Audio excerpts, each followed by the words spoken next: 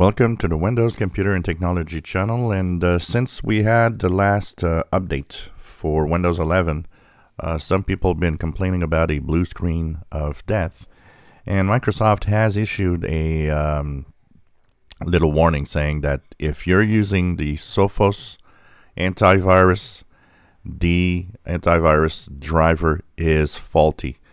And the problem isn't with Windows, and it's with Sophos. You have to update the antivirus.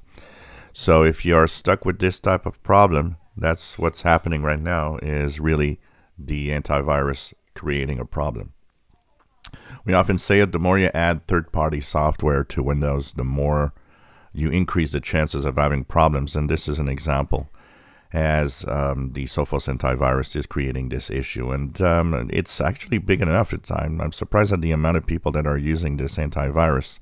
I know there is a free version of Sophos and a paid version, but I would guess that maybe a lot more people are using the free version. But still, kind of interesting to see that a lot of people are using this. So the best thing to do when you have this happening is to go to and uninstall, if you can't access the desktop, first of all, is to go to your safe mode, and you can go to safe mode by accessing the advanced menu, and I'm actually going to show you how to go to safe mode today in one of my videos. By going to the advanced menu, you will be able at boot up to go to safe mode, and from safe mode you'll be able to uninstall the antivirus if you want. It's going to actually work there.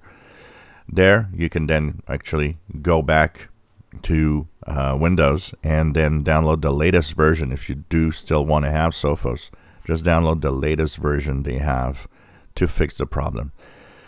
So blue screen of death due to the latest update, which is in Windows 11, and it is really due to the Sophos Antivirus. If you have that installed, just make sure that you uninstall. And if you don't know how to go to safe mode, we're going to show you today in one of my videos.